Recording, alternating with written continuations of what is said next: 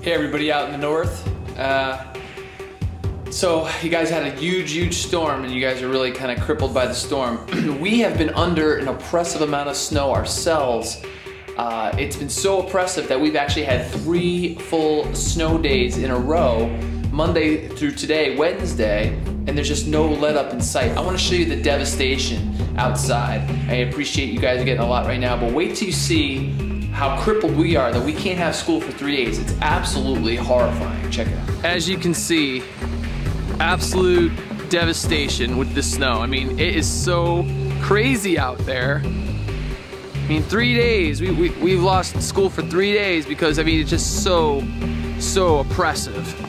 I mean, you know, look how thick this snow is. I mean, it's crazy. It's just crazy. Kaylee's trying to get the car out. I don't know if it's gonna happen though. It's been pretty, we've been working on it for about a minute, and hopefully this is not the end in sight here. You can see people they can't even drive anymore because of the oppressive snowfall.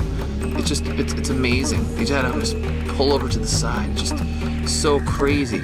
Now again, this snow came down. The snow came down on Monday, and obviously we haven't been able to move underneath it. I mean, it's crazy. I mean, look at these roads. I mean, how can you possibly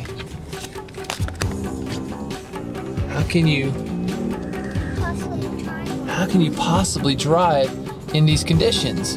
I mean, it's really unbelievable. I wonder if we're even gonna have school for the rest of the month. I mean, it's crazy. It's absolutely crazy. Look at the snow coming down like crazy, like gangbusters. It's just, I mean, how do you do it?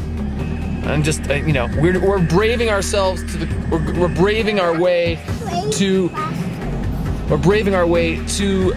the store because we don't have any milk and we don't have any bread, and God knows next time we'll be able to get there. So we're heading out now. Oppressive. Oh man, I don't know how we're gonna make it home. It's pretty crazy out there. As you can see, people are just going really slow, you know, making sure no one crashes. Look at that, look at all that, look at all that road. It's crazy. I can't believe they're even thinking about opening school tomorrow. It's nuts.